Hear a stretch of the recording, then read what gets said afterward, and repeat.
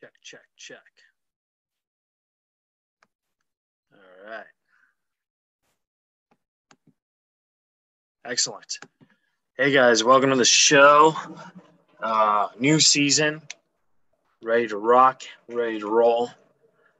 Alan Lee might come today. We're having time issues. But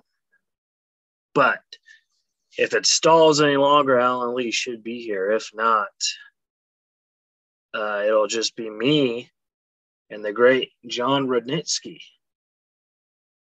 Jon is a stand-up comedian. You've seen him on SNL. He's also on this TV show called The Big Leap, where he plays Mike DeVurius.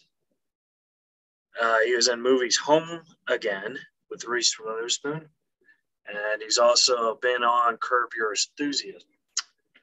Now, did I say that right? Enthusiasm. Curb Your Enthusiasm. Wow. He's also in All My Life, Big Hero 6, the TV show. So, yeah, I met Jon over Instagram, and I'm sure we'll talk about that. First, I thought it was a fake,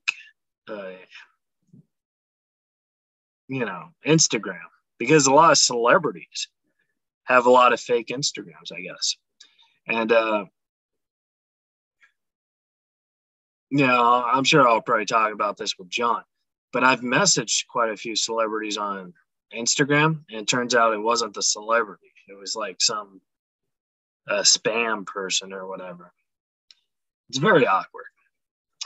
Anyways, I hope you guys had a great holiday. We're slowly diving back in and all that jazz.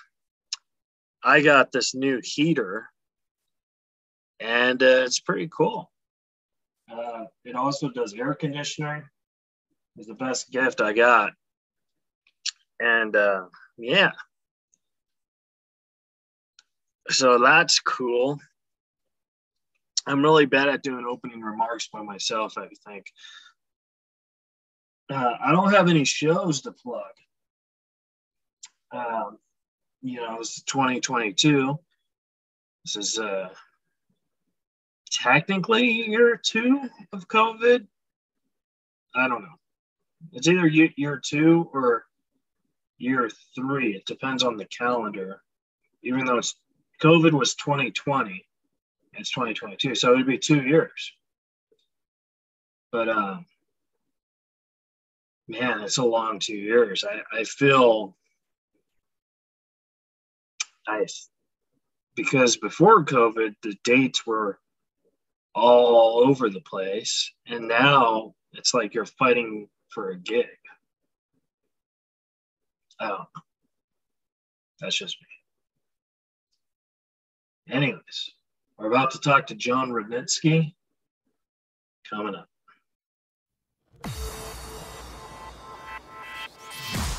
You're listening to Reza Riffs with Keith Reza and Alan Lee, right here on LA Talk Radio.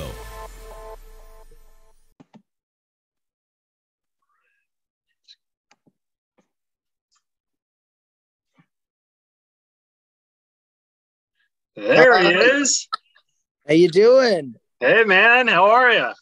I'm good, Keith. Thanks for being so flexible with all this. Yeah, no worries. Thank you. Of course. It's good to finally see you on the Zoom. It's good to see you on the Zoom. Yeah, man. This is how we do it. Doing good. I like your hat. For the folks at home, Jon's wearing a cool hat. Yeah. Wearing a cool hat. It's from the Madonna Inn. My girlfriend and I went on a drive up the coast last week, and we stopped at this weird place called the Madonna Inn, which is where Dennis Rodman, I guess, wrote out some of the pandemic. Yeah, I think that kind of gives you a sense of it. Do you think like that's the new career goal, is to get a hotel named after somebody? You know what I mean? Like Madonna. Yeah, I actually don't think it's named after her, but it might as well be. I think that probably is a great goal. Yeah. The Rudnitsky N, the Reza N. I don't know. I would take it. I'd be happy with that. Just like, a little spot. It could be in the shittiest part of town. I'll be happy if it was like a hostel. I'll just Airbnb my place out and call it that. Yeah. So that'll be the quickest way to make that happen. Yeah. Now, John, it's been a rough couple years with the pandemic, and I don't know about you, but my comedy, I feel, has gotten worse during this whole thing. Yeah, I definitely was rough when I first got back into it. But I just done a few weeks in a row on the road, and I feel like I'm back in the flow of it a bit. Yeah. But it was tricky getting back into it. You definitely do get rusty. Yeah. They say, like, you know how they say, like, things is like they come to you when you're riding a bike you'll never forget? With stand-up, because I've been doing stand-up since I was 15, and I know you started pretty young too. Yeah. So it's one of those things where, like, I used to go up when I was younger, like 10 times a week. And then, as I got more work, it came to 6 shows a week. But when it's 2 years, it's just like, holy Lord, you kind of forget it in a way. You know what I mean? Yeah. Yeah, totally. It is true. It's tough to just get back up and feel like you're in the groove. You're like, and not be totally in your head. And I didn't do any of the virtual shows because I just felt that that would be beneficial to my confidence or my act. And I understand. I'm not like, I'm a joke writer, obviously, but I'm a physical guy first and foremost. I mean, my punchlines are in my body a lot of the time, so it just wouldn't really benefit me to do it in my living room to, mild, if any, laughter. No, I'm sorry. You probably get asked this a lot, but yeah, when you were on SNL, since SNL is more of a sketch thing, did you still do stand-up while you were on that, or like was it hard where like you were just focusing on the sketches? No, I would do stand-up on my nights off. Sometimes, if I wasn't too exhausted from work, I would do I would do stand-up at clubs around New York. And that was always great because a lot of times at that job for me in the year I was on it, I would feel very unfunny. I would bomb a lot at the table reads. So to go and do a show and get people to laugh would be a nice, necessary confidence booster. Just like, oh, I'm not terrible. I'm not like the least funny person alive, so stand-up just, it kind of keeps you fresh. It gives you some control in an industry where that's not usually an option, I mean, it is more and more so now that people have the capacity to use their phones to create whatever they want, which, has also like ruined us, but also helped us in so many ways and given us the power in a lot of ways. So, but for me, stand-up is the way I feel like I'm writing, directing, and performing in my own show. Yeah. And with acting, you're waiting for a call from your agent. And so it's just, stand-up's always been the thing that's kept me a bit sane. No. I've, creatively in control.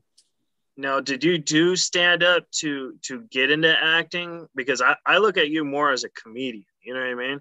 Because I've actually seen you, a couple of times back when I was a young lad, you know what I mean? Oh yeah, is that so? That's wild. I love that. Yeah.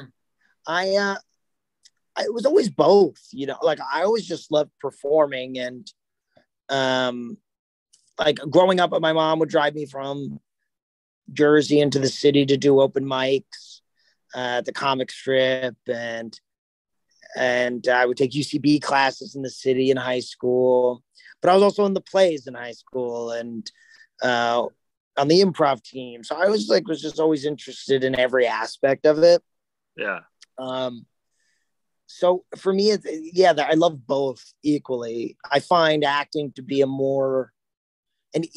easier thing, a harder job to get maybe at this point. Well, that's not entirely true. I mean, stand-up's something you really have to work at, obviously, to get the work. But I was just going to say, acting, when you get the job, I find is a little easier. They give you the lines to say. You already booked the job because they like the way you did it then. You get paid much better than you do unless you're, Kevin Hart or whatever, or, a known comedian.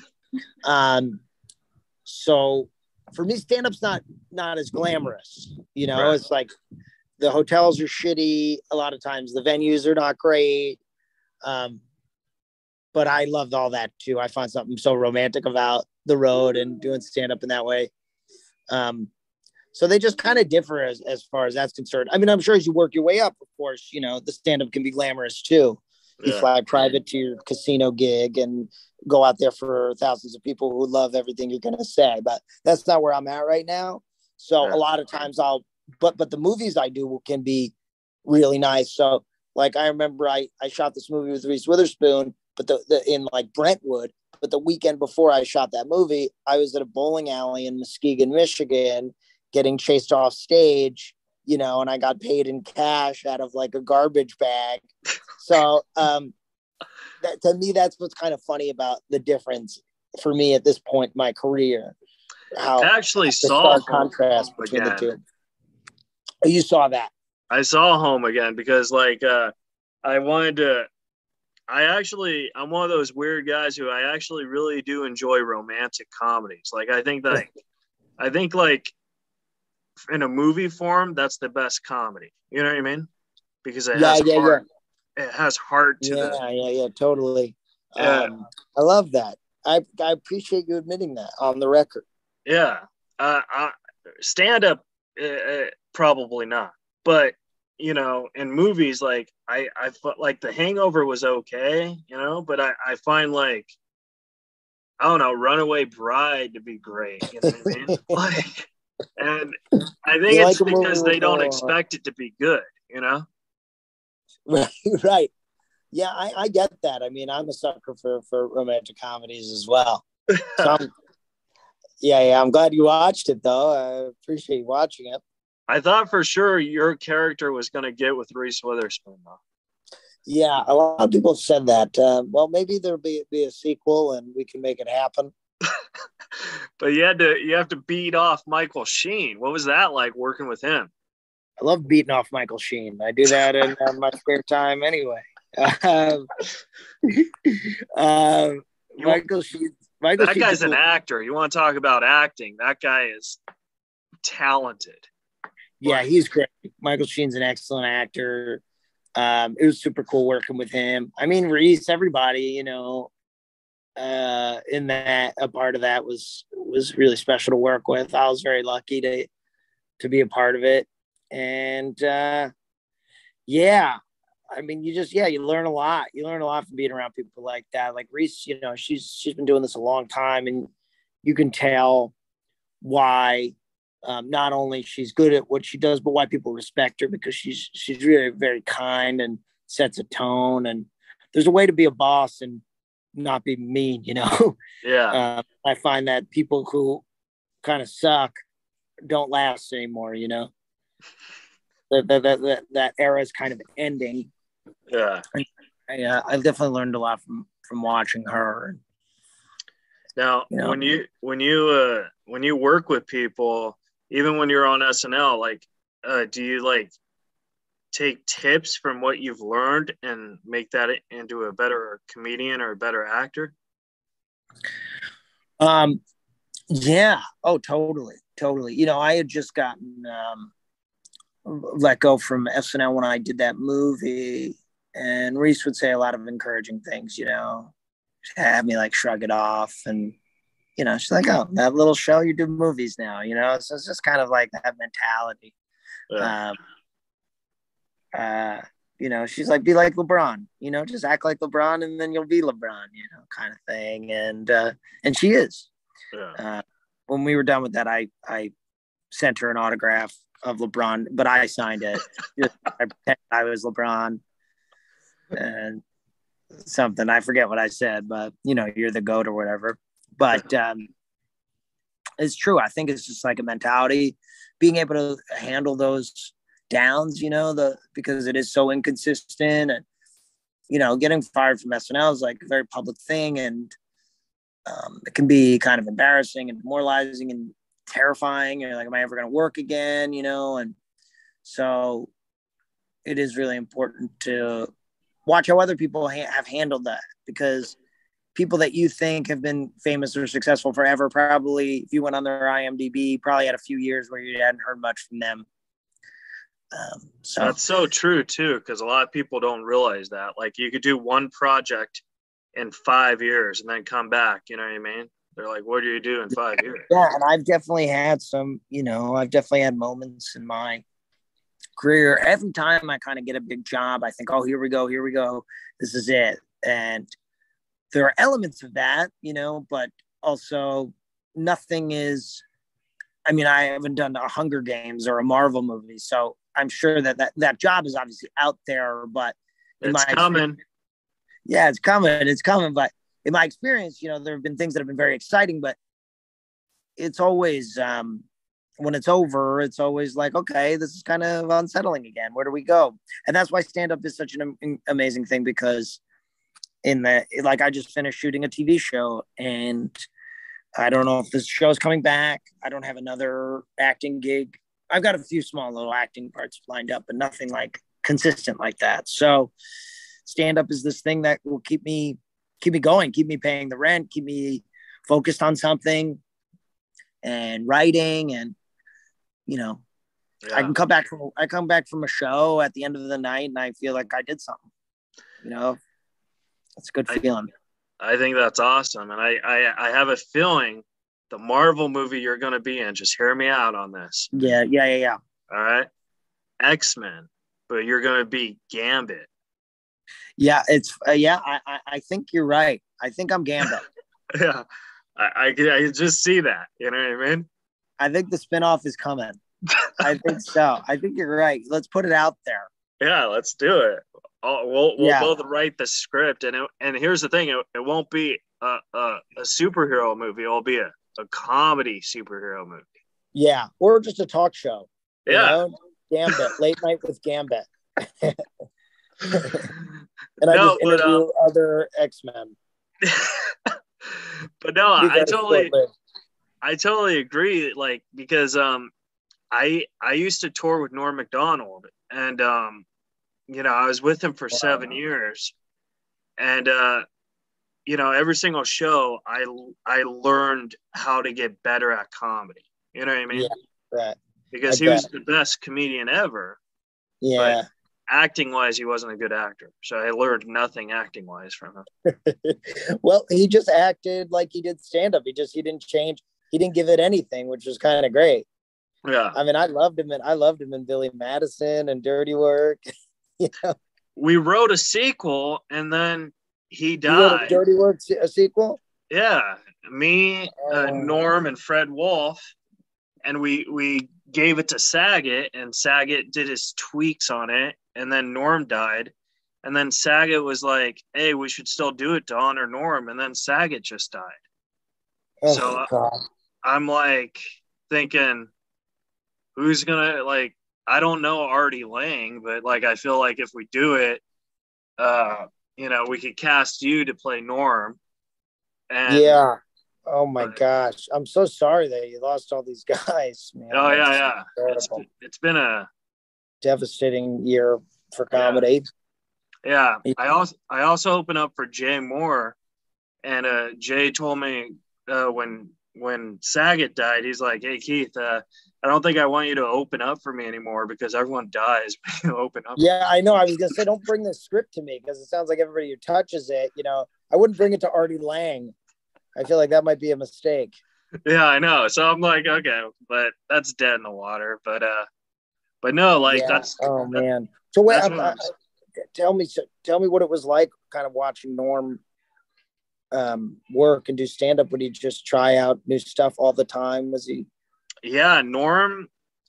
I've seen him do the same set before, but not on the same night or the same city, you know? Yeah.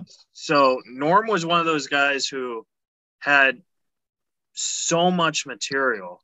I once saw him. We did a 7 o'clock show, and the show usually there's a 7 and a 9 o'clock show, right? So we did the 7 o'clock show. The 7 o'clock show doesn't get out until 10:30 because Norm just did like 2.5 hours, and then he's in the green room. He's like, I feel bad for the people at the 9 o'clock show, and I was like, why? He's like, because they're not getting home till 2 a.m. Oh my God. So, and that's what he did. He did another 3 hours. Yeah. So wow. that was the thing. So you would be on the road with him. Would you hear stuff you hadn't heard all the time? Yeah. So it was just, wow. Dude, it was a dream come true, man, because Norm was, I'm not just saying this because I toured with him, but when I wanted to do comedy, he was my favorite comedian. And I have Asperger's too. So like, I was very nonverbal when I first met him, and he kind of got me into that whole stand-up scene and how to do comedy and stuff. So, wow. he was one of my best friends. How did you meet him? He saw you doing a show? No, I met him, the casual stalking way. I saw him at a show, and I asked him for an autograph, and I didn't really talk much, and he just, I don't know, I guess he just liked me. And then the following year I kept going, and then eventually he just said, hey, you want to do 5 minutes? And that 5 minutes turned into 30 minutes, and you know what I mean? Wow, that's amazing. Yeah. That's pretty unbelievable that you got to work with. Any advice that he would give you that really stuck with you? Yeah, he said, always try your best because you're never going to be funnier than me. Yeah. So I think that that's actually true advice, because I think if you, with stand-up, you see a lot of comics who think they're edgy and they bomb, you know what I mean? Or right. They'll take Mitch Hedberg jokes and make it their own because no one knows who Mitch Hedberg is anymore, you know what I mean? So I think they'll try and be edgy like that, but the problem is bombing is very healthy to comedy, I feel. So I feel you're not a real comedian unless you bomb. Oh, totally. You can't avoid it. Yeah. Really. It's going to happen. Yeah. Mark Maron was talking about that today. Like, he did the Comedy Store the other night, crushed in the big room and then bombed in the small room with the same jokes. And it just made me feel understood, I'm like, oh, okay. It just happens. And he goes, some people say there are no bad crowds. It's like, fuck that. Some crowds are just bad. Like, yeah, that's true. Some crowds are weird. Yeah. But I do always feel like leaving those shows but I want to figure out how to make it work. I want to figure out how to do, how I could have done better on those nights that are off. But that always happens. That's really inspiring and cool to be on the road with somebody like that who pushes you to get better.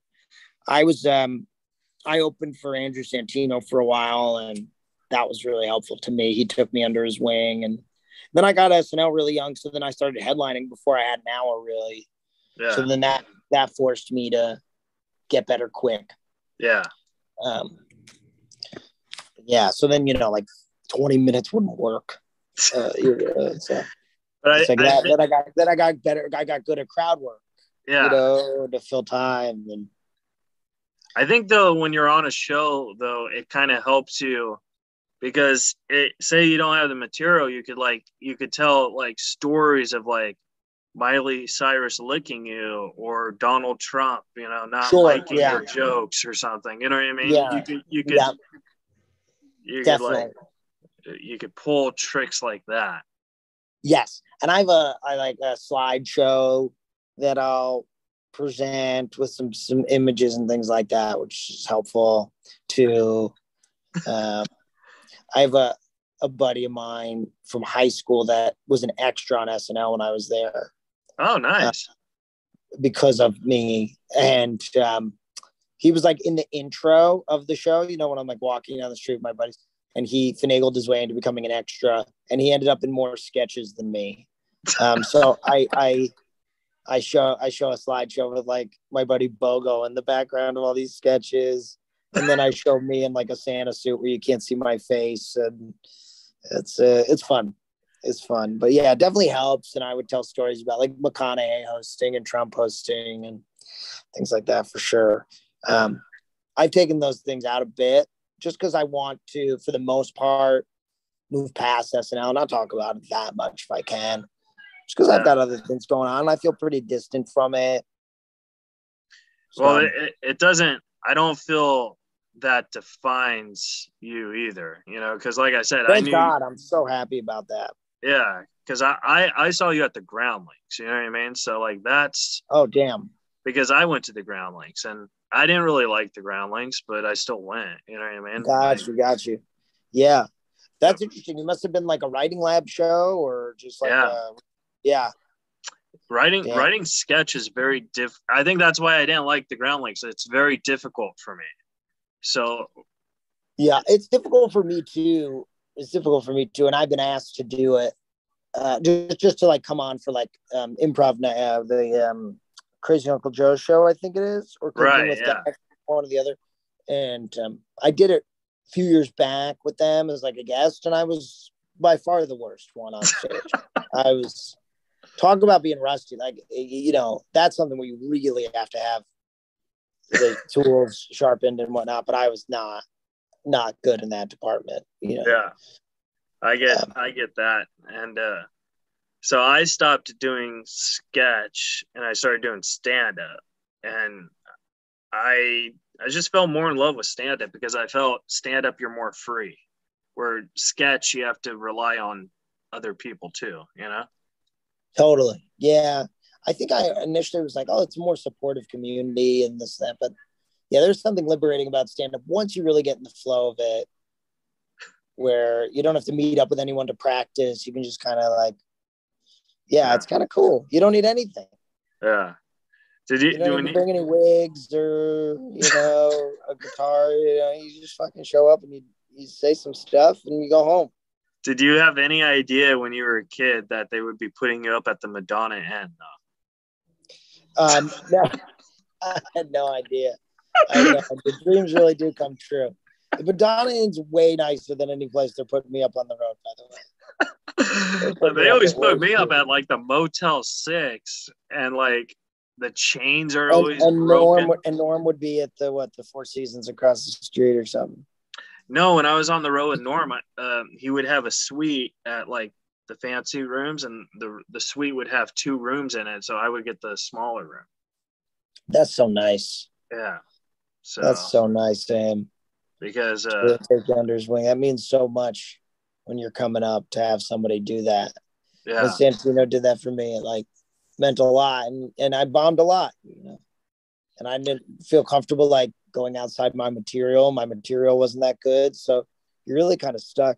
You really have to like tough it out. And I mean, I guess there's people who are good immediately, but that wasn't the case for me. Like I knew I was funny, but I wasn't funny on stage right away, you know? Well, see, there's a difference too about being funny and then being funny on stage, where if you're just naturally funny, I think anyone could be a comedian, but I think that there's some type of art to getting it up there, because a lot of people are scared of public speaking. Totally. And you know, it's like how I'm funny in conversation with my friends, finding a way to make that translate on stage to a bunch of drunk strangers in Milwaukee or whatever. That's a whole other thing. You realize that, I've realized that it's not that much of a jump in a way.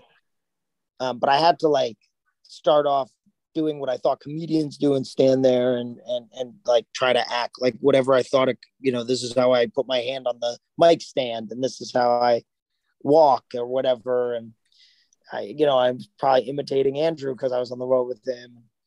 Then just over time, I started to realize, it's way closer to what I'm actually like. Right. Every day. And that might be different for other people. Some people have more of a persona on stage, but Yeah. Who was the person though who like made up this rule in stand-up comedy that you have to take the mic out of the stand? Because you just mentioned that, and I don't really think you need to, you know? I don't know if it's like you take the mic out of the stand, but I think if you do take the mic out of the stand, you got to move the stand behind you. Right. Yeah. That I don't know, but that's a good rule. Yeah. I stand by that rule. Really? Otherwise, because otherwise the stand's right there. It's like you got to walk around. You got to bring the wire around. It's just like feels to me like taking the mic out and putting the stand behind you is good. Or if you're going to keep the mic in the stand, then that's fine. That's totally fine. But I don't think you take the mic out and leave the stand right where it is. Then it's obstructed view. Then it's an obstacle in your way. That's true. I never take the mic out of the stand. I always leave it because I feel the stand is like my because I'm very insecure about my humor, even though I know I'm funny. I think the stand is like the audience can't get past the stand. So I don't take it out. You know what I mean? Yeah. Yeah. It's like bringing the dog on the plane with you. It's like your comfort animal. It's like your shield. It's good that you have that. Then that's fine. That's totally fine. Yeah. I don't think the rule is that you have to get rid of the stand. Right. If you can still use it.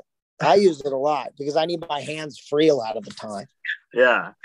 And you have that energy too. So I could see. Yeah, sometimes I get rid of the mic with those. Yell.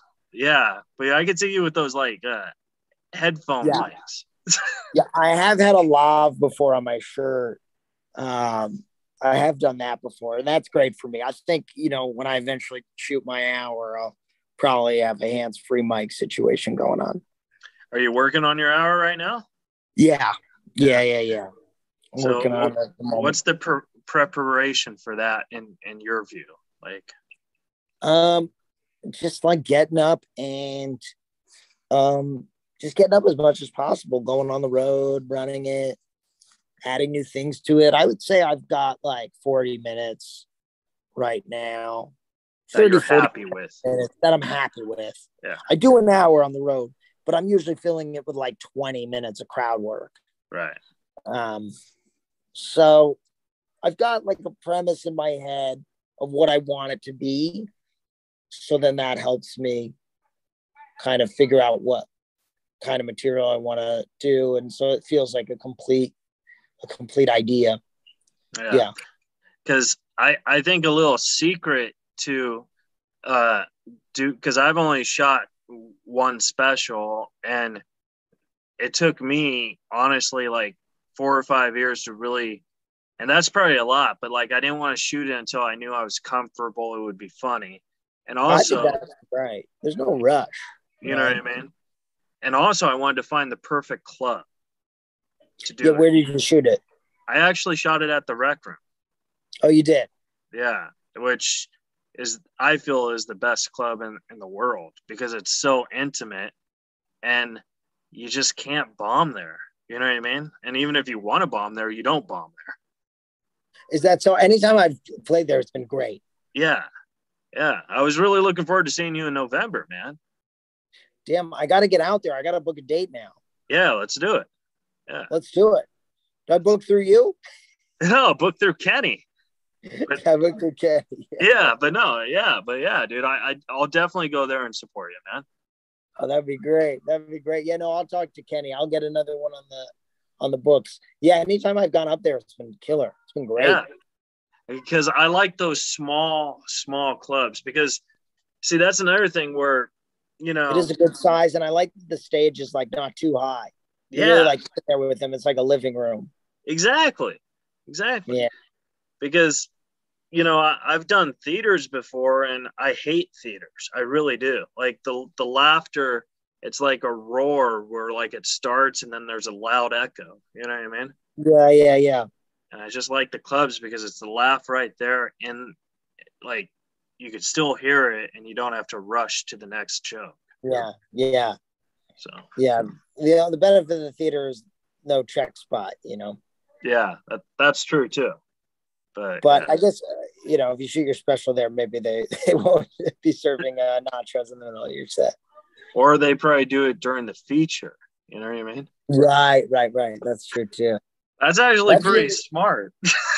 That's really smart. That's cool. Yeah, that's what like Ray Romano did his special at like the with the Comedy Cellar, and I think it's cool to do it in a club. Chappelle doing it at the Comedy Store and Gerard doing it at the Comedy Store. I think that's really cool. Yeah, I like that a lot. Now, John, I have two more questions for you because I want to respect your time, but not saying the Madonna Inn. Tell us your worst hotel experience that you got into. Like, were you scared for your life? Oh, it's funny. This just came to my head. It's not the worst hotel experience because off the top of my head, I don't have it right now. But just because it's so recent, I was just in Tempe doing the improv there, and we got in trouble. Security came up, and the openers, I bring an opener and MC with me, my buddies. And like I said, I'm not Bill Burr or whatever. So I'm sharing a hotel room with these guys. You're being the Norm Macdonald to them. I mean, the Norm Macdonald, but Norm Macdonald's got a suite. We've got a double, we're bed to bed. And we're fucking around. And we get a call.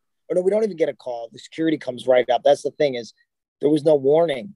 The security comes up and he's like, you guys are fucking screaming in here. We're going to throw you out of here. If I hear it again, I'm going to throw you the fuck out of the hotel. And it's weird to get in trouble as like a 32-year-old, being told to go to bed as a grown-up is a wild thing. I was like, we're in trouble. But this guy was so aggressive, and I was really upset that he would be so aggressive out the gate. There was no warning, no call up to the room like, hey, could you guys keep it down? And now since then, it's like one of those things where I'm replaying all the things I wish I had said to the guy, we're guests of the hotel too. That you don't need to speak to us this way. We're performing at the local comedy club here, pumping money into the economy during tough times. I was on SNL. I was on SNL one season, 3 sketches. What did you do? Whatever. And home again, whatever. And I'm fucking going through my IMDb. No, but I didn't say anything. Instead, I just didn't say anything to him. And my buddy Noah said, "Sorry, we were just playing." So I was like, I can't believe it. And this guy was so confused. All the wires in his brain were crossed. His mind exploded. He was like, well, you're adults, so fucking go to bed. What? You were playing? And we were playing. We were doing a dueling game. Yeah. We were going back to back with fake guns and going 1, 2, 3, turn, bang, bang, bang, bang, bang, bang. We're in our 30s and we were dueling. So pretty embarrassing, but yeah, that's pretty much what happens after we perform. It's kind of like when you're a kid and you call your friend on the telephone because you don't have a cell phone, and you're like, ring, ring, ring, and it's like, hello, hey Raymond, you want to come over and play? Yeah, truly. I mean, we're like children. Yeah. We're jumping on the bed and we're just getting stoned and being idiots, and we got in trouble. So that's my most recent hotel experience. But I've had stayed in plenty of weird places on the road, and it's always, as it can be terrible, but the terrible ones are the ones you remember, honestly. So I'm never. They also haunt you the most. They can haunt you. Yeah. They can haunt. Have you ever this happened to me? I was in Temecula. They had this club called Ace's Comedy Club. It's 3 or 4 years ago. And maybe it was 5. It doesn't really matter. But so they put me in this cheap ass motel where literally the locks were broken and all that stuff. And the room next to me had to be a hooker or something because there's all these guys coming in, you know what I mean? And I'm sleeping at 3 a.m. and there's a knock on my door, and I had to put the chair on the door because I was this place was ghetto. And he's like, open the door, let me in. He was the big bad wolf. And I was like, acting like nobody's there, because I don't want to open the door. And then he's like, if you don't open the door, I'm going to come in and shoot you. No. And I was like, yeah. I was like, I'm definitely not opening the door now. So I slept in the bathroom. Like I was scared shitless. Dude, did you actually fall asleep that night? No, not at all. But I shut the bathroom door, the lights were out, and I was just like, I can handle myself, but like, dude, if there's drug dealers and coming out of there in the morning must have been scary too. You're like, this guy might be waiting for me. Right? Yeah, I mean, it wasn't that scary, but in the morning I waited till like noon, but you didn't call the police or anything, huh? No, not during when he was there because I was scared shitless, like he could hear me. Fuck. Yeah. That's a crazy story, Keith. Crazy story. The worst part is the girl was not a hot hooker. No, that is the worst part. I could kind of understand if she was like super hot, but this is like Big Mama's house. Well, I have to say, I'm absolutely shocked at the quality in Temecula that the hooker was not attractive. That's really a shocker to me. Who would have thought? I know, right? You're playing a C room. It's not going to be an A-level escort service here. I can't do, and see, that's another thing where like I think like for you, even though like you're kind of like you kind of want SNL to like escape your mind, it's also a blessing to you because you got the A and the B plus rooms. I just got the C rooms. You know what I mean? Oh, I do B and C rooms for sure. And it varies. The longer I'm off SNL, the shittier the gigs can get sometimes, actually, because even though I just did a TV show and I do movies, they don't translate to stand-up dates. Right. So, so weirdly, I will still do very shitty gigs. I mean, the bowling alley in Muskegon was after SNL. Yeah. Did you get it? Did you get a free game of bowling out of it? No, I got chased out of the venue by a woman who was there. Wow. I ran out of the room. It was pretty wild. It was pretty crazy. I'll never forget it. And then my last question for you is, you're a big romantic comedy buff like me. What's your favorite romantic comedy that you're not in? Oh, yeah. I mean, there's a lot of great ones. I feel like Jerry Maguire's got to be up there, right? Yeah. Like that's kind of perfect movie. When Harry Met Sally's pretty perfect movie. Palm Springs, honestly, so good. That came out a few years ago. I thought that was incredible. Yeah, those are the ones that are popping into my head right now. When you watch Harry Met Sally, do you think to yourself, because like I agree, I think that's a perfect movie, but while I'm watching it, I think to myself, Billy Crystal used to do stand-up. Yeah, he did, right? I haven't watched a ton of his stand-up at all. Yeah. I wonder what it was like. I'm sure it was very good, right? It was all right. I mean, but I saw his one-man show on Broadway and it was great. Yeah. 700 Sundays. Yeah. But like, that's what I'm saying. Like, I was always inspired by him. Oh, Billy Crystal? Yeah. I always loved him. Yeah. But I never grew up watching his stand-up. I just grew up watching his movies and City Slickers. And yeah. And then Forget Paris. That one was Forget Paris. I love Forget Paris. That was one of my favorites. Yeah, me too. That was my mom's favorite movie, and she had me watch that with the pigeons and all that with Deborah Winger. That's it's amazing because you don't see movies about an NBA ref. You know what I mean? I know. I know that was brilliant. That was his job, and he's such a short little Jewish guy. And I remember the grandpa too in the car, like calling Toyota, you got it. When he's just like in the car looking at all the signs and repeating everything as he's passing by. Yeah, that's a classic movie. I bet it holds up too. Mr. Saturday Night. Oh, that was a great one. Yeah. American Sweethearts. American Sweethearts. Well, any John Cusack too. I mean, yeah. John Cusack. That's my boy. High Fidelity's up there for me. Actually, is top romantic comedy for sure. Yeah. That's an incredible movie. I'm like the John Cusack of stand-up. I just say anything. There you go. Perfect. Well, John, where can the folks at home follow you, man? Oh, yeah. Just my name, Jon Rudnitsky, JonRudnitsky. I'm on Instagram and nothing else. It's so funny. Like, I know before we go, because I thought when I first talked to you on the Instagram, I didn't know it was really you, because like there's all these, spam for celebrities and stuff. So the fact that you said yes was really cool. So thank you so much. Well, thank you for thinking that I've got that many fan accounts or that somebody would want to pretend to be me. I appreciate that as well. Yeah. Well, John, but it was a pleasure, Keith. I'll see you out in Huntington Beach at the record. Man. Let's do it. And thank you so much for doing Reza Riffs. Do it.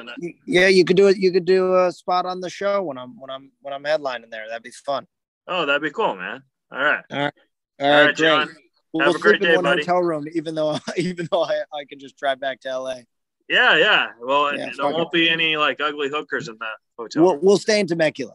We'll have to stay in Temecula. We'll play. Exactly. We'll play. Thank you for having me, Keith. I appreciate it, man. All right, Take John. Care. Have a great day, buddy. You as well. Bye. That was my interview with Jon Rudnitsky, guys. Subscribe, rate, review, and tell a friend.